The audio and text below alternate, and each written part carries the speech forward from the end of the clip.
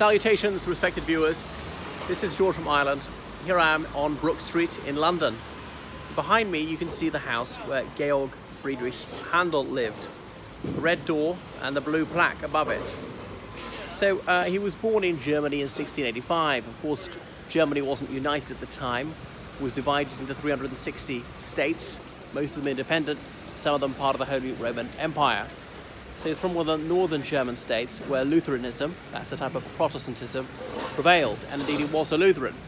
So his father was a professional musician as well, and Handel followed his father's footsteps, and much of the music he was writing was choral music, ecclesiastical music for the most part, and he was obviously an accomplished instrumentalist himself. Does one say that?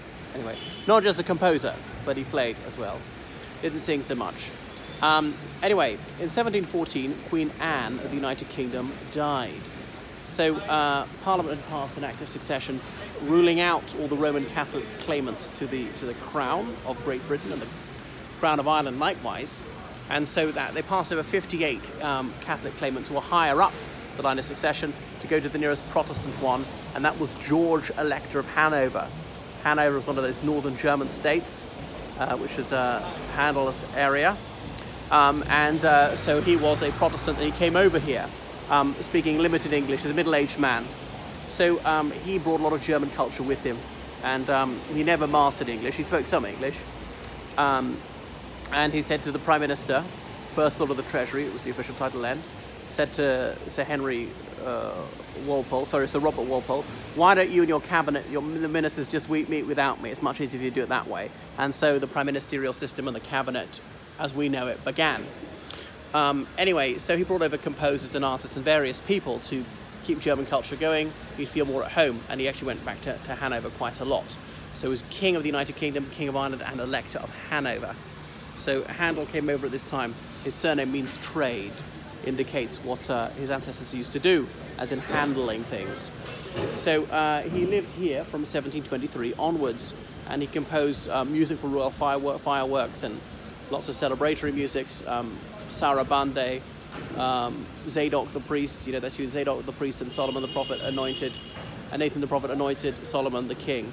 Just trying to think, the Hallelujah chorus, and many, many more, too numerous to mention, La Réjouissance, and so forth. So at many royal occasions we were playing these pieces. So they're now regarded as quintessential British culture, but in fact Germanic in origin.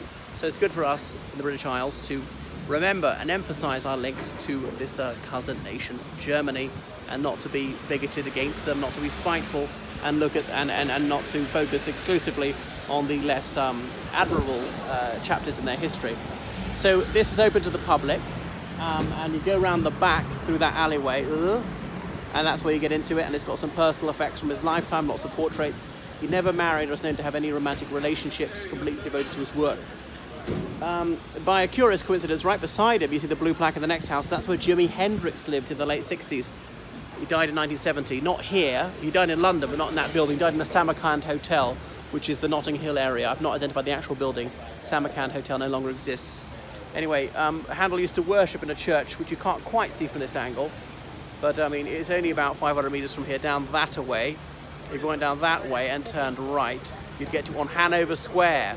Hanover Square, because remember the Elector of Hanover was king. So it dates from that era. Well, that is Handel's house, well worth seeing if you're remotely interested in music or the man himself.